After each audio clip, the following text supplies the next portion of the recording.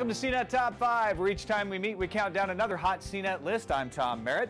A school bell's ringing. Hear it? Yep, time to prepare those students to head back to campus for another year. They've got to do some serious study. Maybe not, but this can be an expensive proposition. So, to help you prioritize, let's count down the top 5 best back-to-school gadgets. At number 5, a printer. They still make them handed papers, and you need something to print those papers on. If you can spring for it, a laser printer is the best, saves on ink.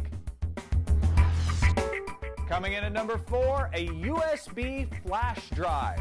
Not only can students store all kinds of shared files on these little hard drives, but they can even store applications and other computer essentials. Up to number 3, a power strip. You know, with all the electronics students need and use, a good power strip rocks. The squid form factor allows you to plug in those big, bulky transformer plugs without taking up 3 slots on the old flat kind. Sliding in at number 2, a laptop. Even high school students are starting to need the flexibility and portability a laptop provides. Combined with campus Wi-Fi, this can turn a student into a power student. Before we get to number 1, let's check in on the rest of the gadgets we recommend for back-to-school use. You know, I was always excited just to get new trapper keepers when I was a kid, but things change. All right, let's get to our number 1.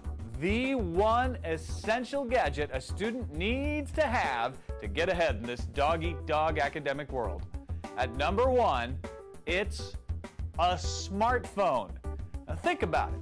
With the proper smartphone, your student has email, web access, music and video, and a calendar for organization. Smartphones are almost to the point where they can replace a laptop. And while they are expensive, they can save you bucks in other devices you won't have to get. That's it for this edition of CNET Top 5. You can find other great back-to-school ideas at backtoschool.cnet.com. Study hard and have some fun too, okay? I'm Tom Merritt. See you next time.